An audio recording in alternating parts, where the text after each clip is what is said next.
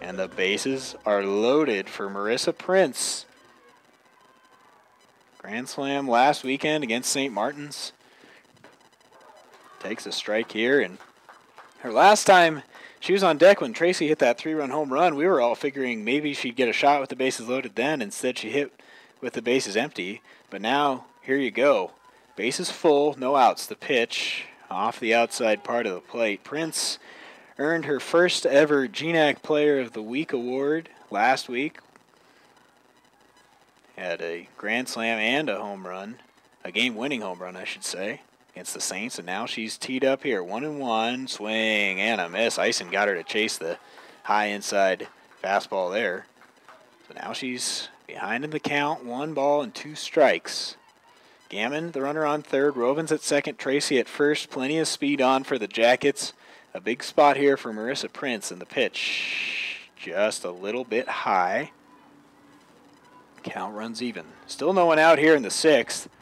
Tying run is now in the on-deck circle for the Jackets. They trail it 13-8. Bases loaded.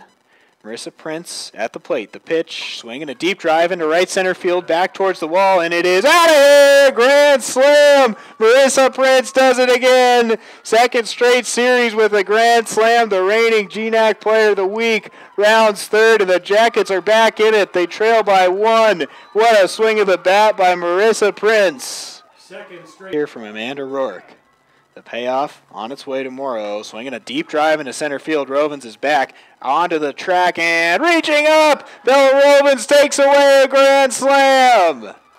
A run is going to score, but my goodness, what a play by Bella Rovens, reaching over the fence and bringing one back. Vikings score a run, but boy, thanks to their second-team All-GNAC center fielder, it could have been a lot more. Instead, it's 2 down. Now the payoff pitch on the outside corner. Strike 3 called. With the strikeout, 1 down.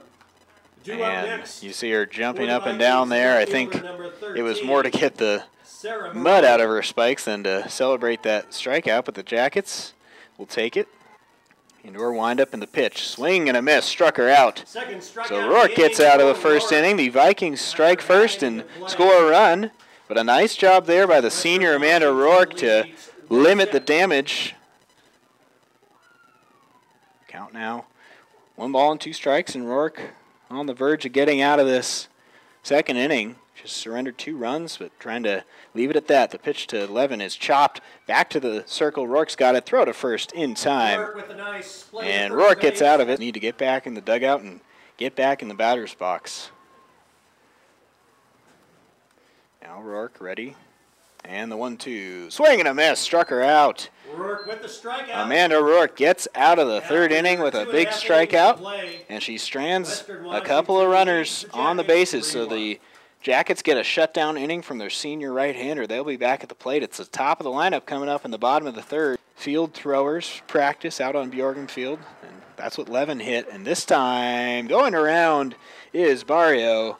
Rourke struck her out, and there's one away. 2 balls, 2 strikes. A pitch from Rourke is swung on and missed. Rourke struck her out. So there's out number 2 of the inning. Of what has become a longer inning than they would have liked. But that said, still a chance to limit the damage. The pitch is swung on and missed, and she struck her out.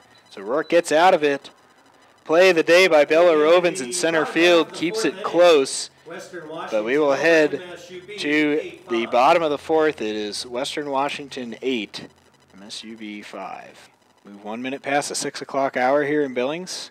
And strike 3 called. Amanda Rourke got her looking. Up next, so from behind in the count 3-0 to a called third strike, Amanda Rourke has her 4th consecutive out and 1 away for the Vikings here in the 6th. Cameron Castanelli can get a couple of runs back with 1 swing of the bat. Here's the first pitch. It is low and away. There goes Tracy. The throw down to second base is not in time. Stolen base, Heather Tracy. And the pitch, swing and a miss. Got her to chase a high pitch there. Now Tracy slides into third. Tracy with another stolen base. She caught the Vikings off guard there. Rourke delivers, swinging a high fly ball into right field. Over there is Tracy. She's under it, puts it away, and the Yellow Jackets get out of the inning. So the Vikings able to plate 1, but the Jackets hang tough, and they will head to the bottom of the fourth. Here we go, reset once again. Gammon on third.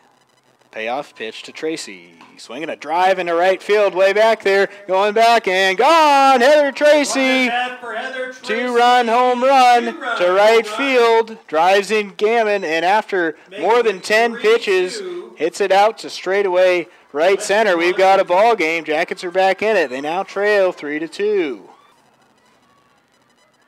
Now we're ready. And Lavasan behind in the count, 2-1. Her pitch to Tracy. Swinging a deep drive to left center field. That ball back, and it is way out of here. 3-run home run, Heather Tracy, her 2nd of the game, and we are tied. 8-8. Heather Tracy goes the other way. A 3-run shot. Her teammates greeting her at the plate. She stomps on it, and boy, have a day, Heather Tracy. And we are tied again. Wipe away some of the moisture on her hand. Now the 1 pitch up the middle, off a Celebrol, now to short, and that's going to be a base hit for Rovins. With the infield single. So she lined that ball right back at Celebrol. She knocked it down, but Viking shortstop Ashley Scott didn't have time to barehand it. Rovins will dig back in there. 1-0, swinging a little pop into left field. That's going to get down. A base hit for Rovins. We'll see how the kick goes, and getting to it quickly is the Viking left fielder Sarah Morrow. So she limits Rovins to a single. But the Jackets now have a 1-out base runner as Rovins able to poke that one down the line, and she's on for Heather Tracy. Still a long ways to go before you talk about getting back in this one, but the full count pitch is grounded up the middle, off the glove of Scott, the shortstop, and Rovins with a leadoff single here. Start the bottom of the 5th inning.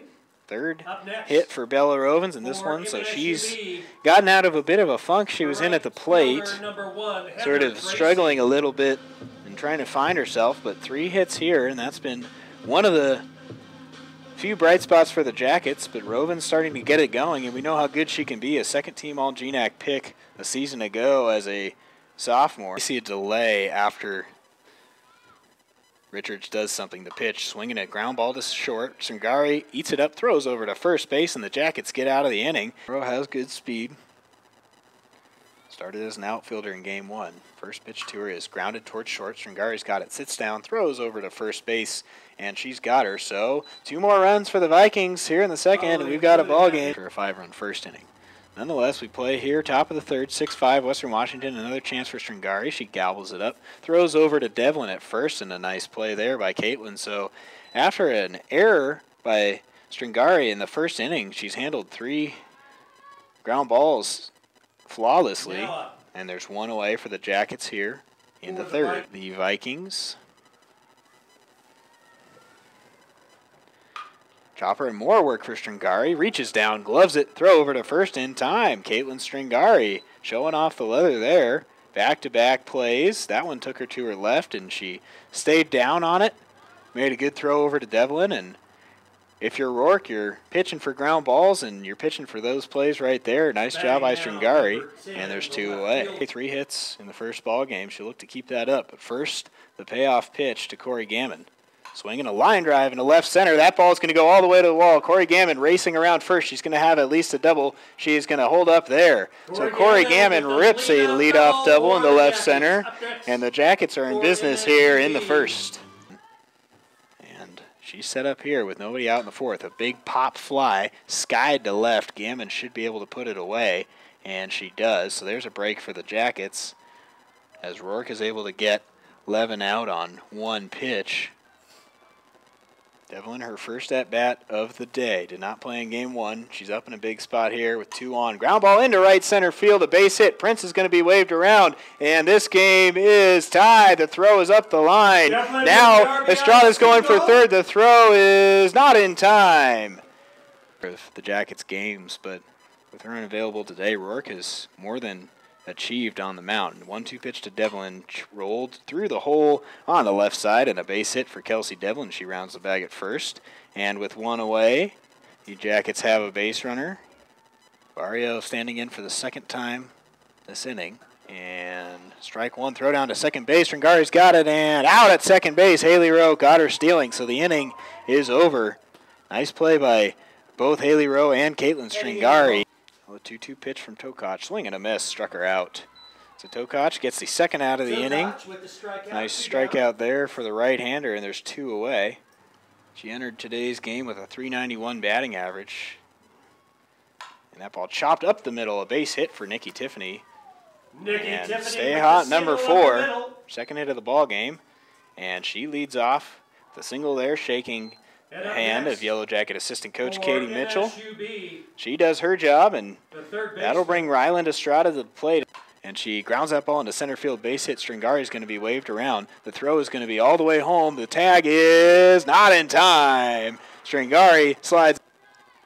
The runner at third, Estrada, will look to score. 2 outs here in the first. And the payoff pitch on the way. Swinging a drive into left center field. Rowe crushed it, and off the top of the wall.